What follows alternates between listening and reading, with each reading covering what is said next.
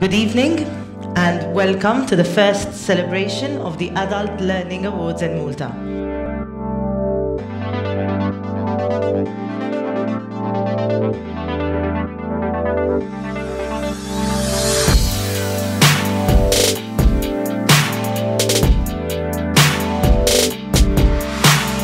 In taking on the role of National Support Service for EPALE, the Directorate made a commitment to create important links with the wider adult learning community across Europe.